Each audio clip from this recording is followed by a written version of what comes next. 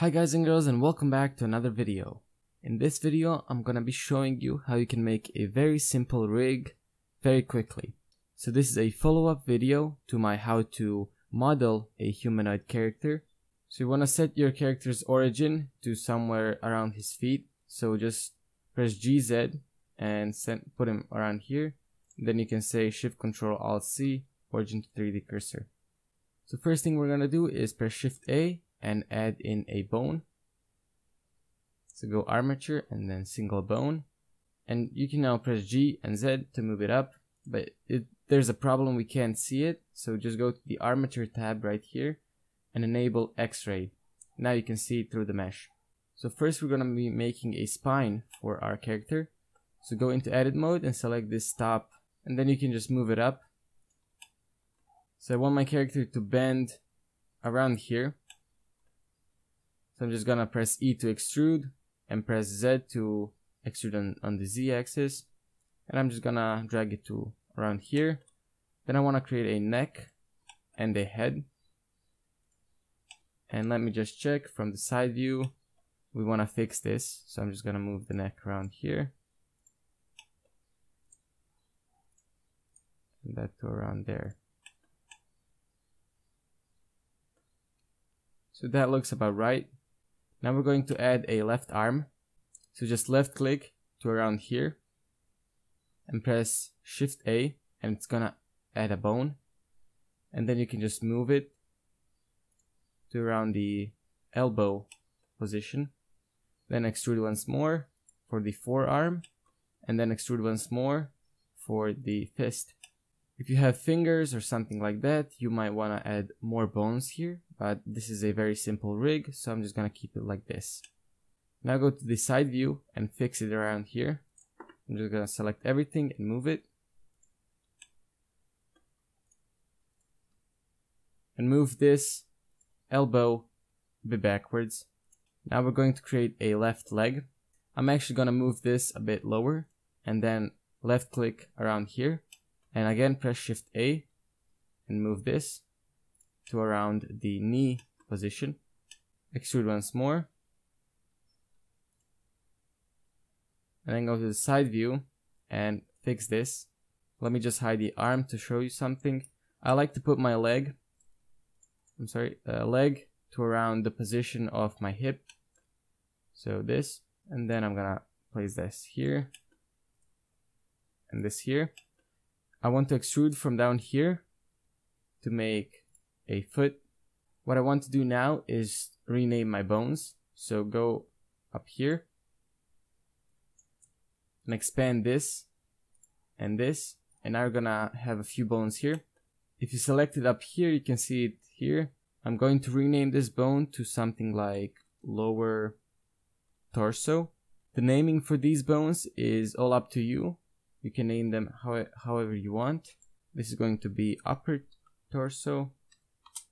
You can name this chest or something. Then we have a neck and our head. Now this bone, this is our arm, and we're gonna name it arm1.L. .L means left, and you will see later why that is important. This is going to be arm2.left, and it's going to be hand.left. Now we have our legs, so this is going to be leg1.L, leg2.L, and foot.L. Now I want you to press C and then select your whole left leg and your whole left arm. We want to mirror this to the other side. So press Shift D. Before we do this, just press Shift C to center your cursor right here. Then press Ctrl M and X. And now you can just move it on the X-axis. Of course, this can't be perfect. Just get it to a similar position. And now, while these bones are selected, just go down here, armature, flip names, and you can see that all these bones are now named hand R, arm2.r, arm1r, which means arm1 dot right. All the bones have .001 after them. You can delete this if you want, but you don't have to.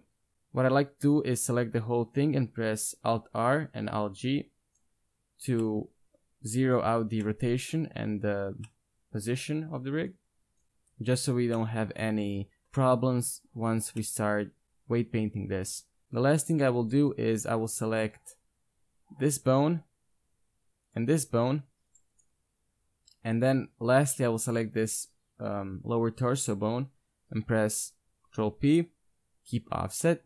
And now if we go to pose mode, you can see if we move this bone, arms move with it.